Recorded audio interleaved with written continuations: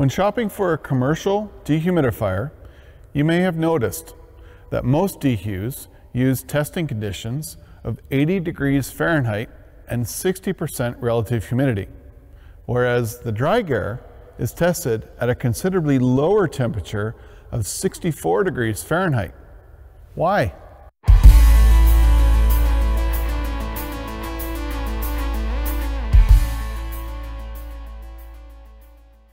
Let's take a look at why a dehumidifier that is most efficient at 80 degrees Fahrenheit is so dangerous for your crop, and why DryGair's efficiency at lower temperatures make it the best dehumidifier for lowering the dew point in cool temperatures when preventing dew from condensing on your crop in the morning is so critical. Humidity, or the amount of water vapor in the surrounding air, is a factor within your growing environment. Humidity is critical when it comes to growing plants. It's neither positive or negative, but it can be both.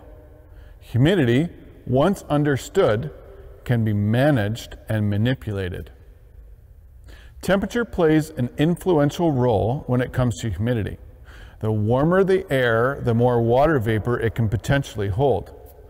Since the amount of water that air can hold constantly changes with the temperature, the concept of relative humidity, or RH, measures in terms of percentage, which is the water vapor in the air compared to the total water vapor potential that the air can hold at a given temperature.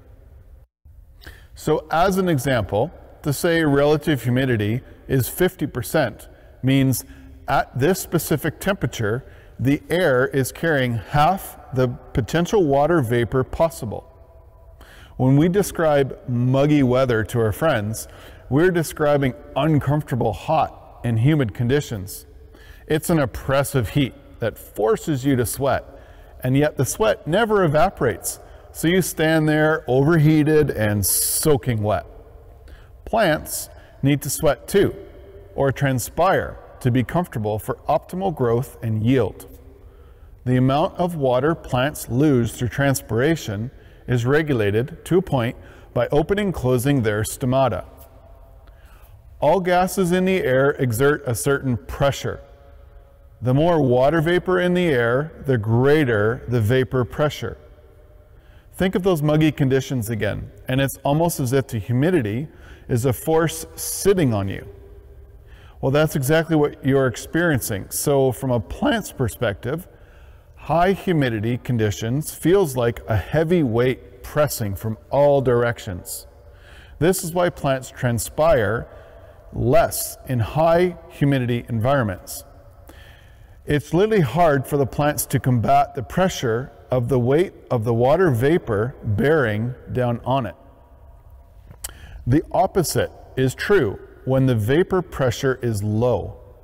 The pressure exerted on the plant is light, and the plant can more easily release water vapor into the air.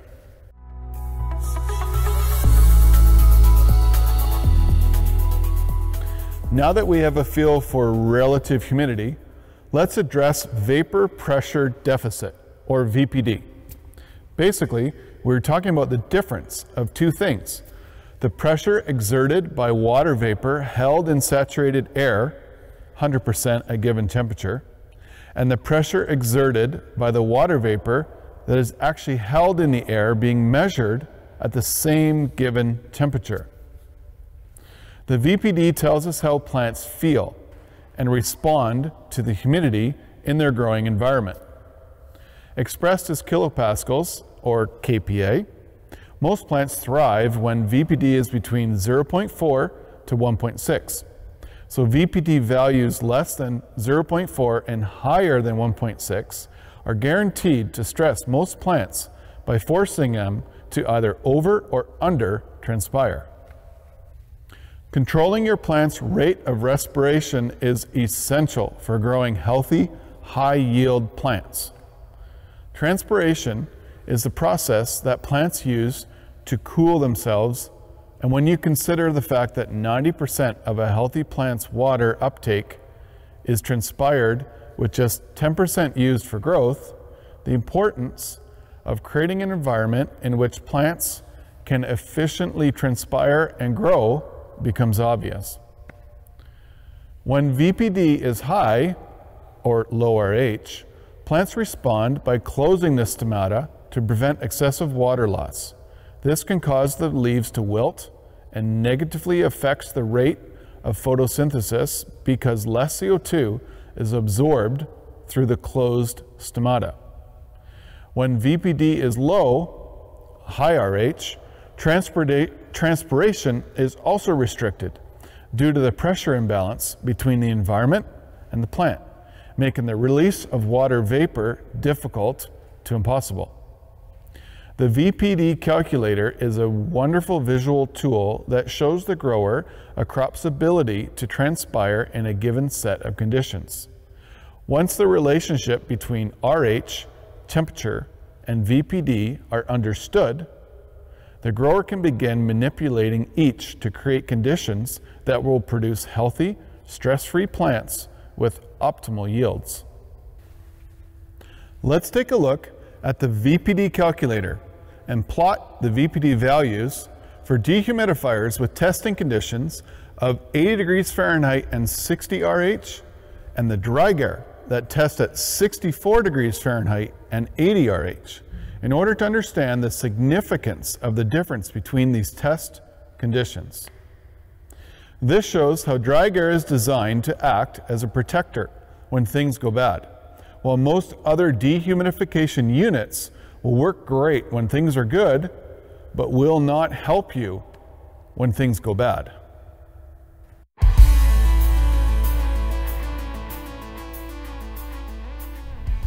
Most growers would like to grow with values somewhere in the middle of the chart, because that is where your plant will be most comfortable and produce the highest yields.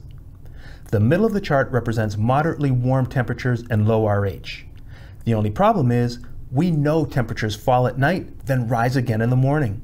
Because DryGair is most efficient in low temperatures, as the temperature rises in the greenhouse, DryGair becomes more efficient and removes more water than at the lower temperatures. This gives the grower the ability to get the plant back into the sweet spot by lowering the RH even as the temperatures rise. These testing conditions will allow the plant to enter the danger zone and be escorted back to safety. When a unit is designed to be efficient in warm temperatures, you end up with a unit that becomes less efficient when the temperature drops and only maintains its efficiency when more water vapor is added to the equation. Once a warm weather dehumidifier is asked to perform in falling temperatures, it abandons the fight, and the water vapor continues to build until it falls from the air as water droplets that form on your plants. Once this happens, you have reached a point of no return, and your warm weather dehumidifier will not be able to escort your plants back to safety. So there you have it. I hope you now understand the significance of DryGair's test conditions and VPD in relation to your dehumidification needs. DryGair is the most efficient, most effective dehumidifier on the market, making it the grower's choice for crop success.